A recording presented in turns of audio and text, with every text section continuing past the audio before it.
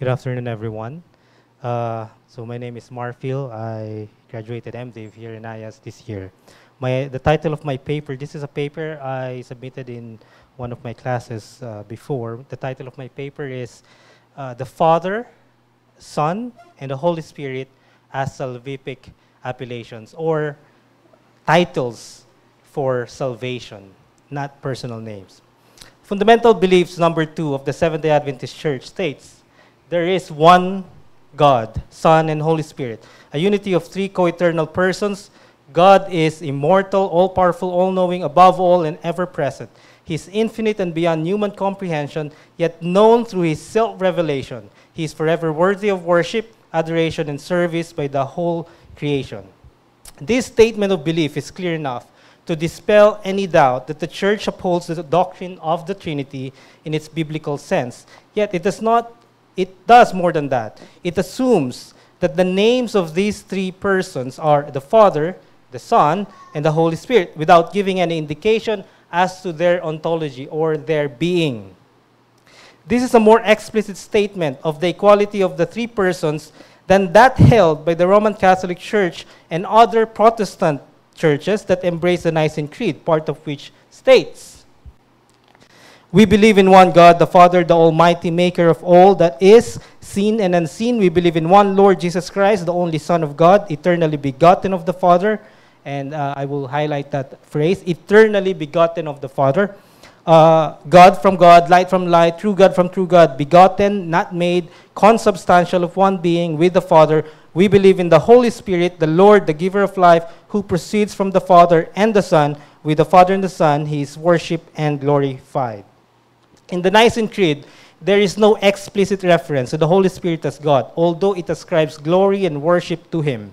As a matter of fact, there is an explicit manifestation in the belief that the Holy Spirit is simply a procession from the Father and the Son. In short, there is a subordination for the third member of the Godhead, which is the Holy Spirit. Furthermore, the Son was clearly accorded consubstantiality with the Father, implying that the two are ontologically as well as hypostatically the same. Ontologically meaning by being, hypostatically meaning by essence. Something not attributed to the Holy Spirit. So they do not, in the Nicene Creed, they do not attribute the ontological features of the Father and the Son and the hypostatical features to the Holy Spirit. That's what it is. From this brief comparison of the Trinitarian statements of the Seventh-day Adventist Church and the Nicene Creed, it is the former, the Seventh-day Adventist Church, that upholds a more complete understanding of the doctrine that leaves no room for speculation on subordination of any member of the Trinity. Nevertheless, the issue of subordination versus economy or function within the Godhead has still pervaded the Adventist Church. It is intriguing that some forms of Arianism still find their way in the Church in spite of the express statement of beliefs to the contrary. One such contention is that while the doctrine of the Trinity is correct in the sense that all three persons are God, the Son is lower than the Father as the Spirit is lower than the Son. A contributory factor in this ideology is the seemingly hierarchical structure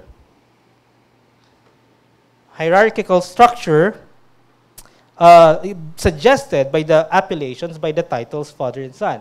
And I was very sad to read a Facebook exchange by one of our prominent conference pastor. He used to be a prominent leader who's advocating a belief that the Holy Spirit is not a person. It's not God. I don't know, maybe you know this. Maybe you have read this in Facebook exchange also by one of our prominent radio personality and one of our pastors. So it's an issue. The problem lies on whether or not the names Father, Son, and Holy Spirit are ontological in nature or functional. Meaning, is really the Father? By virtue of his being, he is the Father, and by virtue of his being, Jesus is the Son, and by virtue of his being, the Holy Spirit is the Holy Spirit. If the roles are ontological, the implication is a completely different picture of the Godhead, which is the non-equality, seemingly, among the members. If, on the other hand, the roles are not absolute relationship, then there must be a different understanding of salvation, which is non-anthropocentric, meaning salvation as always pointed out, if I may say, by Dr. Song here of AIIAS, it's not limited to to humanity, not anthropocentric. It has something to do with the entire government of God. The doctrine of the Trinity is now being besieged by Adventists and non-Adventists alike. There are those who profess a belief in the Trinity that deny the co-equality status of either the Son or the Holy Spirit. This study intends to bring together biblical and some theological insights regarding the co-equal nature of the members of the Godhead to their Trinitarian roles as Father, Son, and Holy Spirit. It is therefore the purpose of this essay to build a case in favor of the functional roles of the Trinitarian appellations, the names, that they assume, and to dispute the position that they are ontological in nature.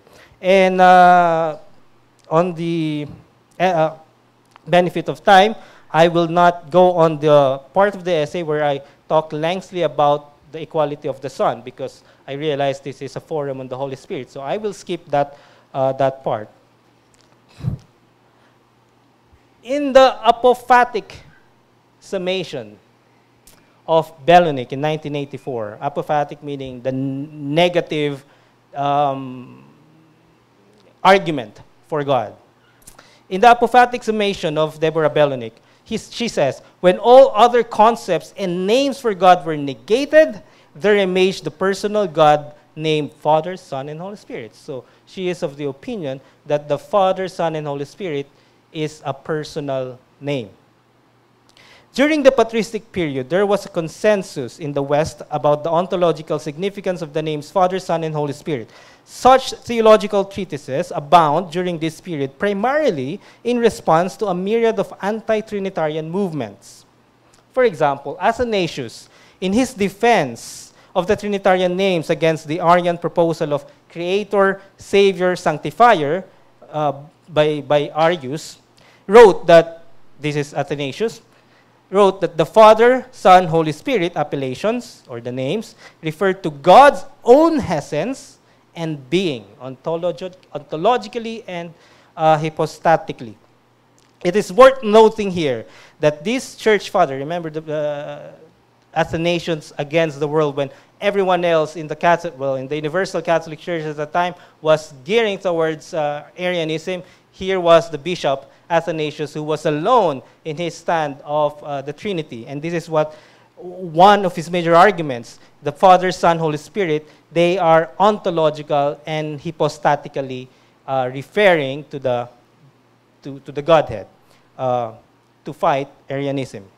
It is worth noting that this church father's pronouncement of the hypostatic and ontological nature of the names attributed to God is a polemical reaction against those who believe that Jesus Christ is not equal with God. In other words, Athanasius takes a position that solidly counters only the alternative theology, which is that they are not equal. In the same vein, from the patristic fathers, from the patristic literature, Gregory of Nyssa labored to fend off the Eunomians by writing lengthy discussion on the names and attributes of the members of the Godhead. The name Father, according to Gregory, implies an existence of a child from all eternity. A second person who is co-ruling, co-equal, and co-eternal with God. It connotes that the initiator of a generation, the inaugurator of all, the one who begets life rather than conceiving it and bringing it to fruition in birth. The important thing here is he's maintaining that there is a child from all eternity. This child seems also to be understood by Gregory as ontological. Before anyone can jump to conclusions, however, one must keep in mind that he is building, Gregory, a case again against the patriarchal primacy in naming God. Because at that time, there were many other church leaders who were trying to give names, but he was saying, no, we have to stick with what we have. Modern-day scholars who support the ontological nature of the name of God are plenty also. For them, the name Father, Son, and Holy Spirit is a personal name for God, which is revealed by none other than Jesus Christ himself in the baptismal formula in Matthew 28:19. However, such attributions are not considered to simply be an accommodative, but are taken as evidence for the ontological relationship within the Godhead and their hypostasis. For example, Norman Gully, 2011, emphasizes that God is a relational God. This is how the Father, Son, and Spirit have existed together forever. This is what they have always experienced. This is what they will always experience. So in effect, he's saying that God, the Father, will always be a father to Jesus the Son, who will always be the Son. Well, even if we don't talk about post-crucifixion or post-incarnation, because as we know, that Jesus Christ will always bear the wounds that he has suffered for us. And in that sense, he is forever kind of like the Son.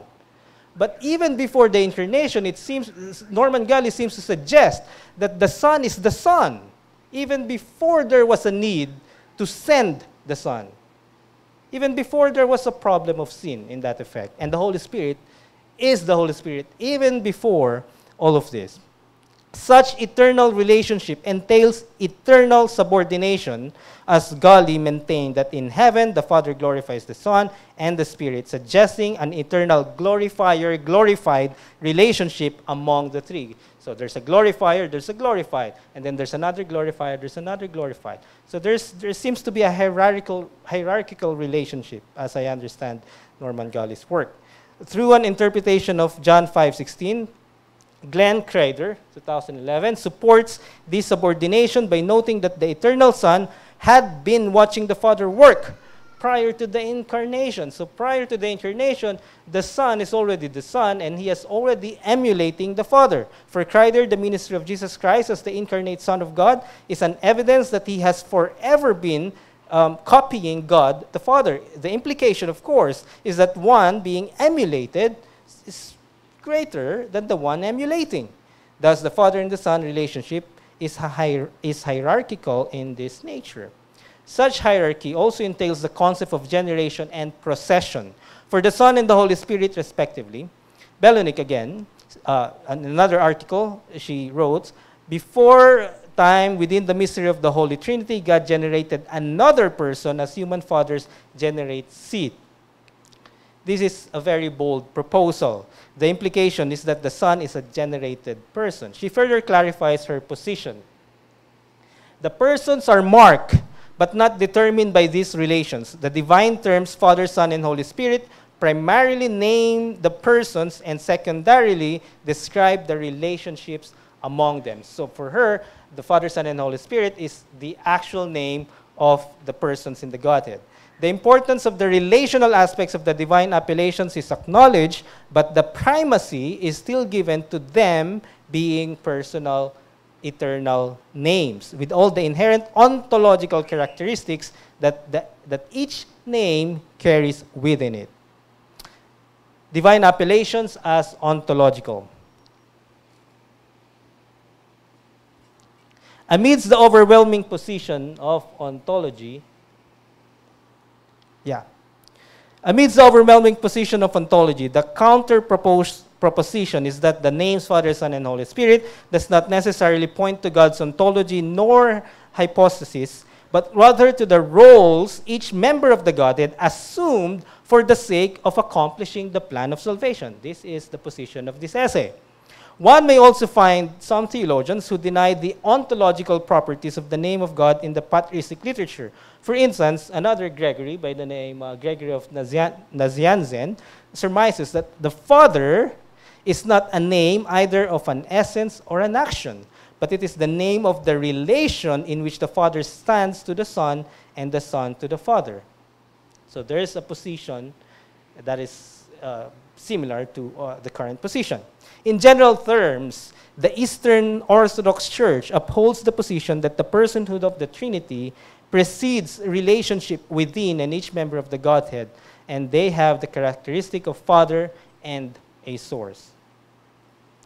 So, theologically speaking, it seems, at least in a very brief and incomplete survey, it seems to me that there are more theologians who are suggesting, at least in literature, that the names Father, Son, and Holy Spirit are ontological attributes of God. That the Father is a Father as in human relationship, according to Belonic as well. But there are also those who are on the other side of the pond and claiming that no, these are relational or economic names, economic meaning, functional in that sense.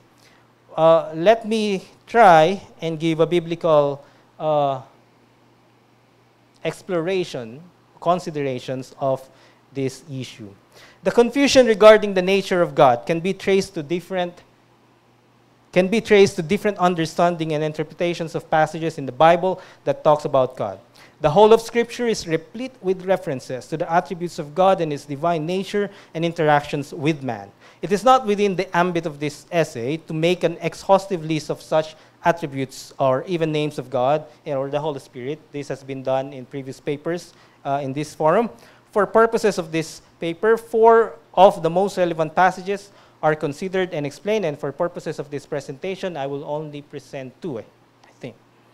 John 5:22 to 23. For the Father judgeth no man, but hath committed all judgment unto the Son, that all men should honor the Son, even as they honor the Father. He that honoreth not the Son, honoreth not the Father which has sent him.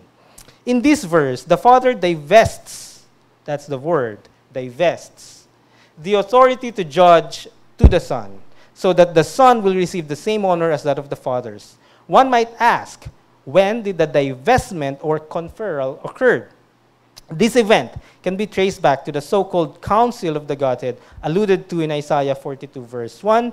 This verse is one of the most explicit references of plurality within the Godhead. This is one of our biblical basis for our fundamental belief statement number 2. It reads, here is my servant, which is the first person. Here is my first person, servant, second person, whom I uphold, my chosen one, in whom I delight. I will put my spirit, third person, on him, and he will bring justice to the nation. This verse shows that before incarnation, the second person of the Godhead has already been chosen by the first person to bring justice to the nations. Yet this is made possible because the third person has been put on him. Golly observes that the New Testament comments that this passage from Isaiah was fulfilled in the healing ministry of Jesus, who was sent by the Father and empowered by the Holy Spirit. Now the question is, does John 5:22-23 teach that Jesus, being God the Son, only derive his authority to judge from God the Father? If this is so, then that means he is really somewhat subordinate to the Father. Well, my answer is no. This judgment work is a work that only a divine being can do. And so the fact that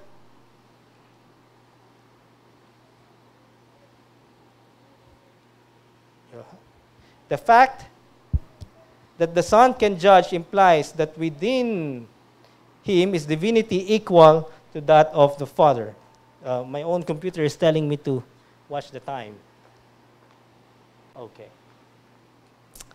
John 5:22-23 does not at all teach subordination, but rather equality. The word commit used in the passage is the translation of the Greek word didomi. This word could mean several other things in both literal and figurative senses. One such possible translation of this word is yield, in a very simple word study. The word commit used in the passage is the translation of the word didomi. This word could mean yield. Understood this way, yield, English, it implies that the one yielding has equal rights or authority to the one benefiting.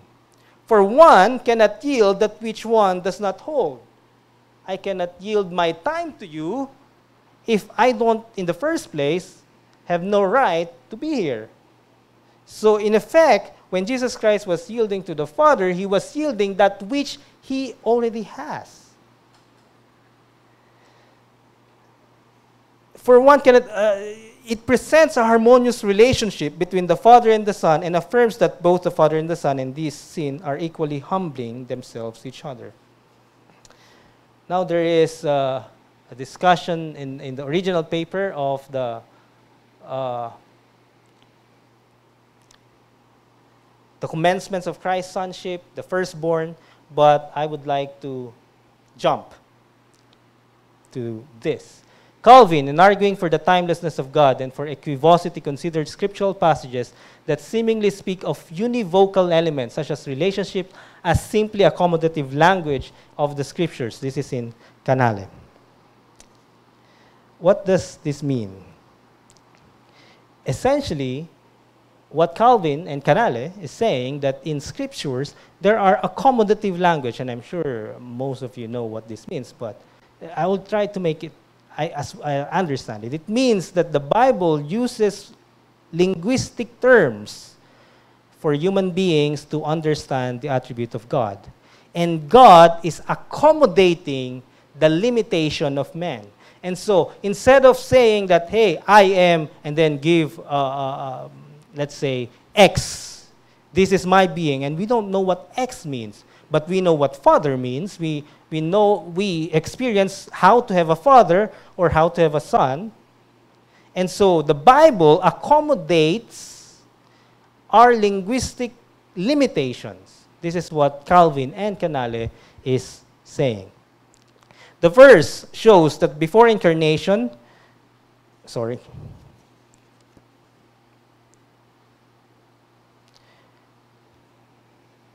Hebrews 1:1 describes how God, who at sundry times and in diverse manners spake in times past unto the fathers by the prophets.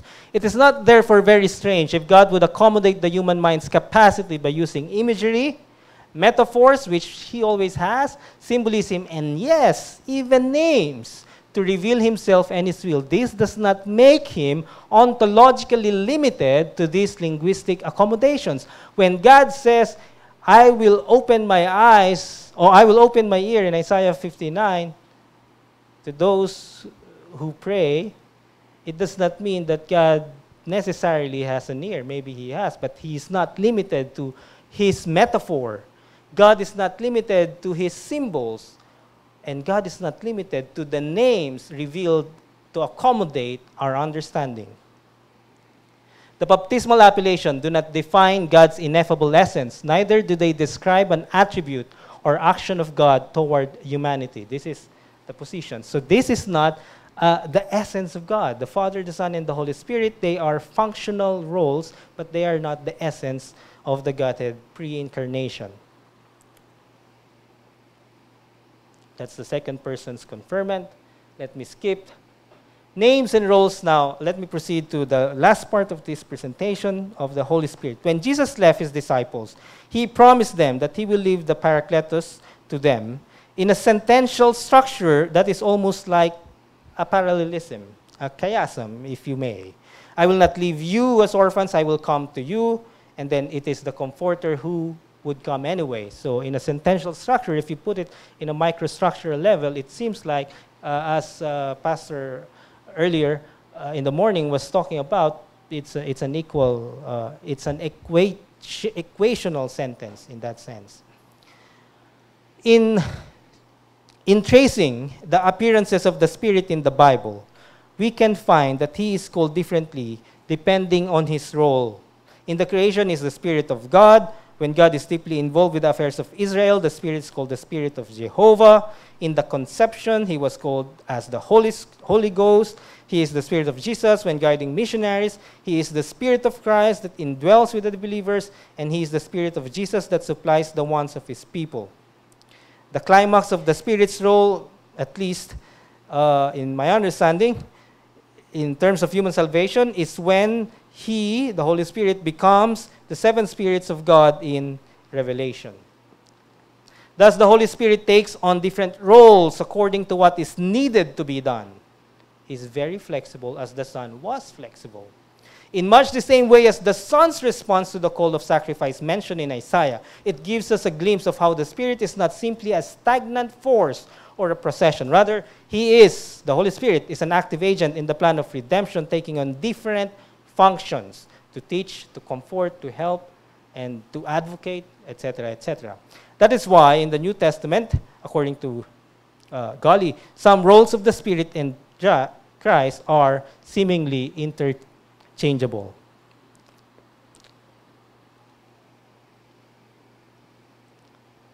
Let me proceed to my conclusion.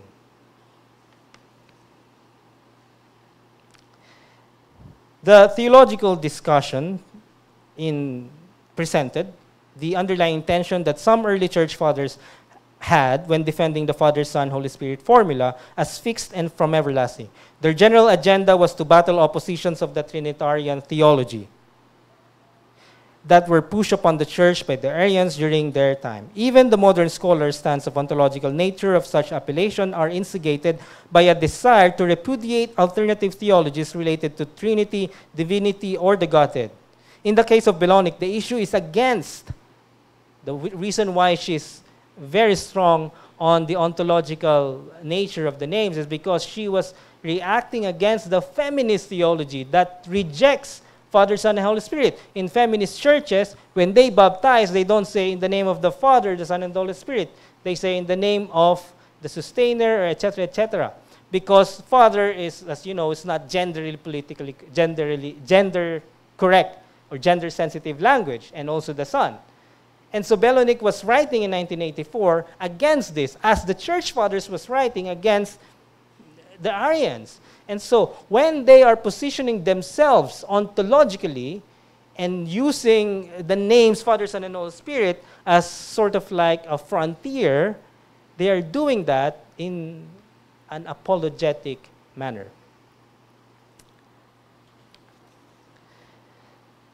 In the final analysis, the subordinationist belief that Christ and the Holy Spirit's authority and ontology are inferior to the Father is a rehash of Lucifer's confabulation that Jesus is not God overall and that he is not in fact ascended to his very throne. It is therefore the conclusion of this study that the appellations Father, Son, and Holy Spirit are not ontological appellations, but rather only economic or functional, that each takes for the salvation of human beings. And finally, in the words of Pinnock and Mueller, how ironical for classical theism to claim that God is unlimited and deny that he is able to do the very things the Bible says that he can do and does do. Changing is something God can do, and more wonderfully, it is something God wills to do for the sake of our salvation. What basically I am stating is the Father, Son, and Holy Spirit were functions that the members of the Godhead, the first, the second, the third person, not in that order, obviously, not in a hierarchical order,